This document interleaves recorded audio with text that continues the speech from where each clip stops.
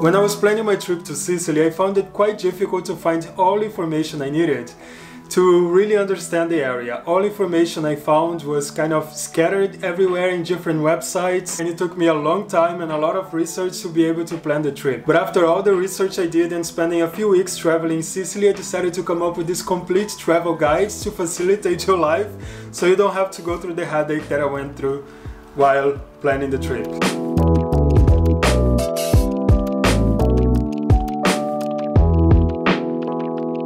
Sicily is an island situated at the very bottom of Italy.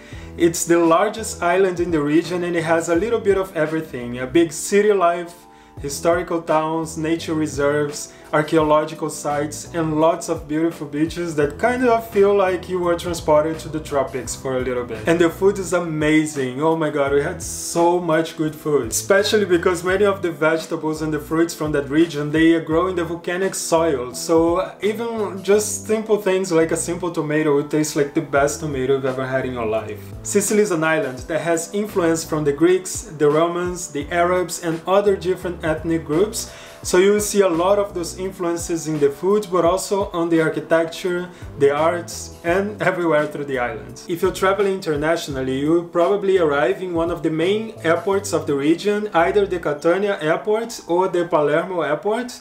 And there are many affordable direct flights from most of the major airports in Europe. When I was researching flights, I realized that the flights to Catania or the flights to Palermo were more or less the same price. So we ended up just choosing an airport based on the locations that we wanted to visit, but we'll get into those locations in a minute. If you're coming from another part of Italy, there is also ways to arrive in Sicily by ferry, by car, or by train. If you're traveling by car, the easiest way is to drive through Villa San Giovanni or Reggio Calabria, where you can take the ferry to Messina. If you prefer to go by ferry, you can take it from the major ports in Italy. If you prefer to arrive in Sicily by train, there is also different options coming from Rome, Milan, Genova, Naples, and other parts of Italy as well. The times and the price will depend on the period you're going or the location you're going. The train companies that go to Sicily are Trenitalia and Italo, so I'll leave the link of these two companies in the description of this video so you can check the prices and see what works best for you. Usually when you arrive at the airport, you can either take a taxi to your hotel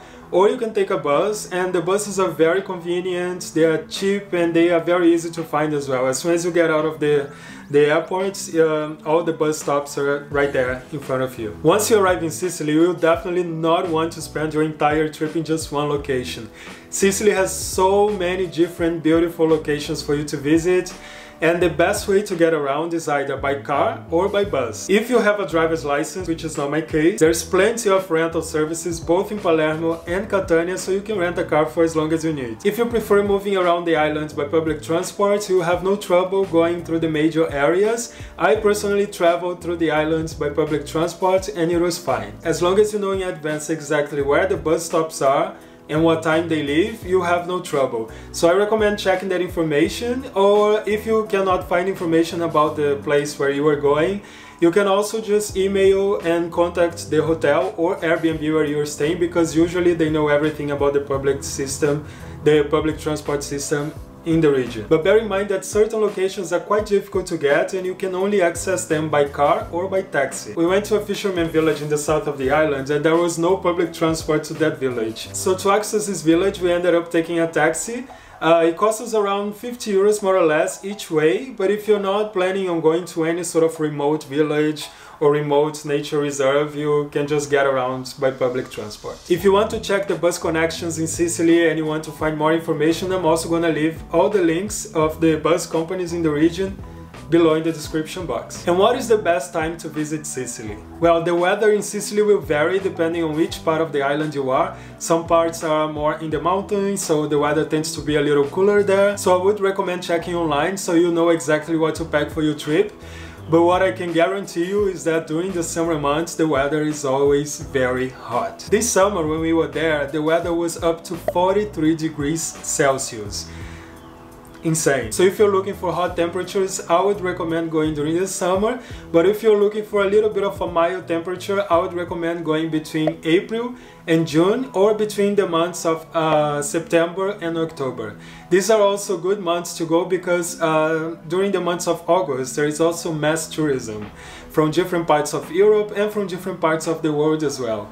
So if you want to avoid the tourist crowds, I think these months between April and June and between September and October are the best. But I would say that Sicily is actually one of those places that are just great to visit any time of the year.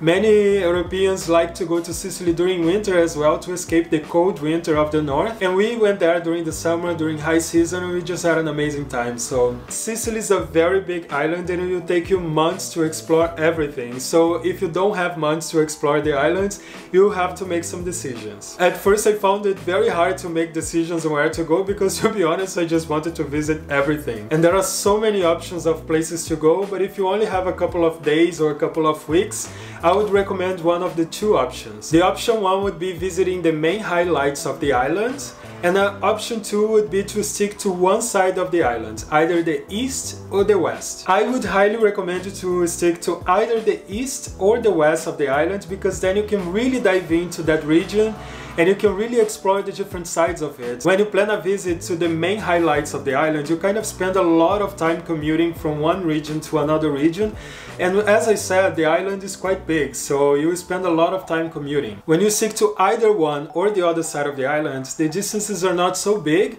so you can really have a good sense of the lifestyle of that region. That's the decision I made during the trip, and it was hard to make this decision, but to be honest, it was the best decision ever. We actually ended up seeing a lot on the east side of the island, and then in the future, if I ever go back to Sicily again, I can explore the west and have a completely new experience, so I don't have to go through cities and sites that I've already seen before. But of course, that's a matter of preference. If you ask me, I would choose either the east or the west, but you know, each person is different, each person has their own needs, so you make the decision based on what works best for you. If you choose the first option and you decide to visit all the main highlights, these are the 10 places I would recommend you having a look into. And by the way, I did a lot of research to come up with this guide so you can have a good experience during your trip, so if you can leave a like in this video, I would really appreciate that. So the 10 places I would recommend you having a look into are Taormina, which is a beautiful resort town on the top of a hill, full of historical sites, culture, some amazing views and easy access to the beach. The whole town is very aesthetically pleasing and it has a certain luxury feel to it. It kind of reminded me a little bit of the island of Capri.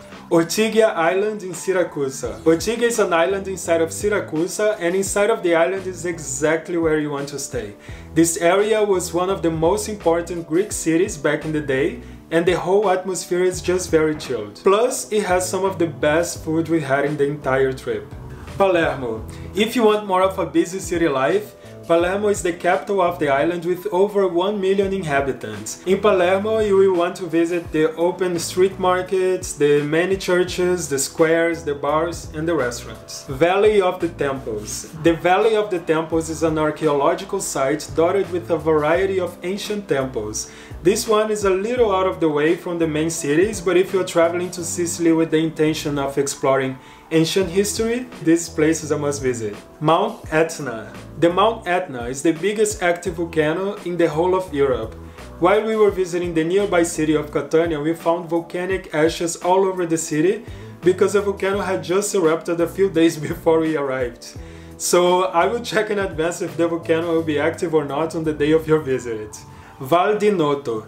The Val di Noto is a historical area in the mountains where you can visit 8 different Baroque-style towns. If you don't have much time, I would say just pick 1 or 2 to visit. We ended up visiting Ragusa and Modica, and if I had to choose just one of them, I would go for Ragusa.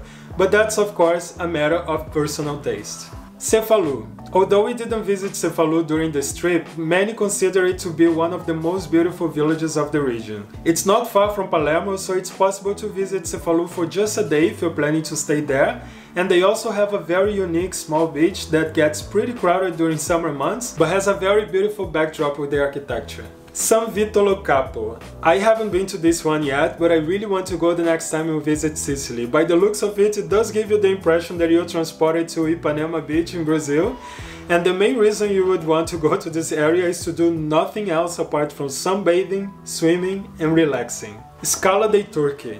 This is a cliff from soft limestone located along the stretch of the sea, and it's not far from the Valley of the Temples. I wanted to visit this area, but sadly because of the degradation it has been closed by the authorities. So check in advance if it will be open in case you want to visit it. Marzamemi. Marzamemi is a fisherman's village in the south of the island with a stunning ancient area called Tonara, where you can find many high-class restaurants, bars, cafés. This area has been visited by movie directors and Hollywood celebrities like Sarah Jessica Parker, for example, which is no surprise to me because this place is so beautiful that it truly feels like you're inside of a movie set. And Sicily has also many interesting nature reserves, beaches and towns, but it's impossible to list all of them in just one video. And as I mentioned, during our trip we ended up sticking to the east part of the island where we visited Catania, Taormina, Siracusa, Ragusa, Modica and Marzamemi. I don't regret making this choice because we saw a little bit of different sides of the island. So in some of the parts we explored more of the beaches and relaxed. In other parts we saw a little more of like architecture and culture. And when you're traveling through Sicily, I would highly recommend you to try the local foods. They have so many amazing dishes. We've had so many different tastes that I have never had before. And I would really recommend you avoiding all of the restaurants that look like tourist traps, because usually these tourist trap restaurants are overpriced and the quality of the food is not that great. We ended up going to amazing restaurants without actually spending a lot of money. I really did my research in terms of like what are the foods that you should try there, what are the best places to go. The food culture in Sicily is unique. They have a lot of fresh seafood, great pasta dishes, delicious pastries and very unique snacks. It's like marzipan. Ah. And what is inside? So the outside is marzipan, and what is on the inside? I don't know actually. Maybe also? I like it. Has a little bit of vanilla taste, sort of. With little pieces of chocolate. I think that's what is inside, like little pieces of chocolate. Yeah. Right? And if you want to know what are the best sites in the island, which foods you should try and which restaurants you should go to so you can have the best experience without spending a lot, you don't have to do research because I already did that research for you. And I would recommend you to check out this playlist over here because the tips I give in this video will make your experience in Sicily 1,000 times better.